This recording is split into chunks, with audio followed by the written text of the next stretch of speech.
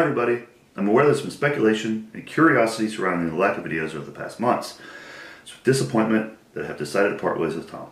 What is up, guys? One of the most insane pectoral tears I have yet to see. So a guy that's been working out with Larry Wheels for quite some time. Obviously when you're working out with Larry Wheels, Larry Wheels himself pushing the most incredible numbers of all time, you're probably gonna push some of your most insane numbers, or at least attempt them. And this gentleman by the name of Ryan Crowley went for a 495-pound incline bench press, where you can see obviously like one of the most crazy things to watch. I cringe every time I watch any type of pectoral tear, bicep tear. It's every lifter's worst nightmare, what you never want to happen. So Larry Wheel, being the awesome guy he is, wrote in the description of that video basically a GoFundMe to help, because apparently his insurance, Ryan Crowley's insurance, doesn't cover that type of surgery, and that could be a possible career-ending injury. Got you.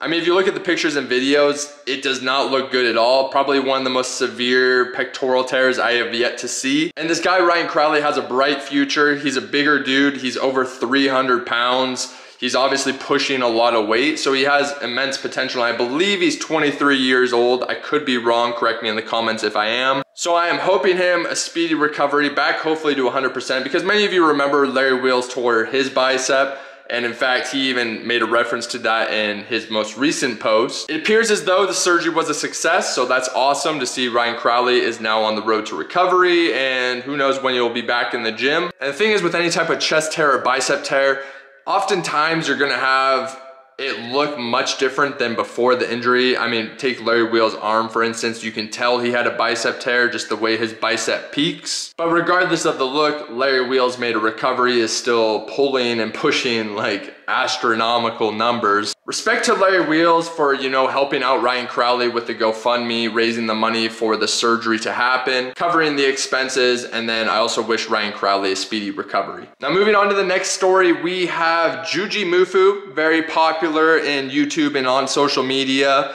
with his, I guess now ex-business partner, ex-friend, Tom, who many of you have seen. They actually ran a YouTube channel together where it was Juji and Tom.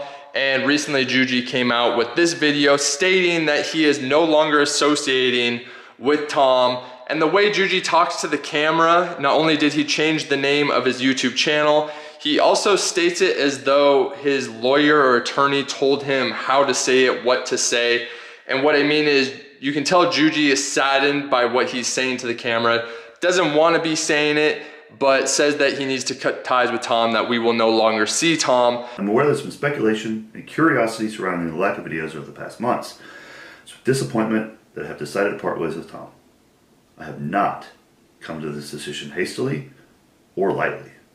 Continued collaboration with Tom is no longer possible. And the reason is, if you look online, you can see their legal documents of what this is actually pertaining to. And what happened is, allegedly, Tom was stealing money from their company, Grip Genie, and to basically use that money to fund his gambling addiction. Now, this is all allegations. I don't know whether this is true or not. I don't talk to Juji, I don't talk to Tom, so they would have to talk on that themselves and allow their lawsuit to continue down the road to whoever is right or wrong. But on these legal documents that are published online, it claims that Tom stole over $100,000 to fund his gambling addiction. So it's not good. I mean, it sucks. That's why they always use that common saying, don't do business with your best friends, because, you know, ultimately, I'm not gonna say this is gonna play out every single time like this, but you just hate to see it, because Juji and Tom had such a good thing going. They were really good together on camera. They made some very entertaining content.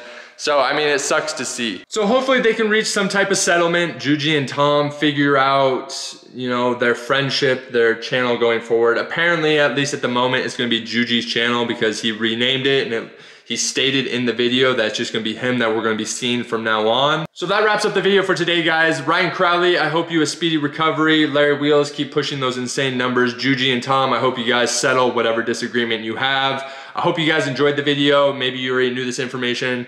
I'm sure there's plenty of people that are already gonna be publishing this video about this pectoral tear or the Juji and Tom drama. So let me know your guys' thoughts in the comments down below. Leave a like on the video if you enjoyed it. Subscribe to the channel if you haven't already. Turn on those post notifications.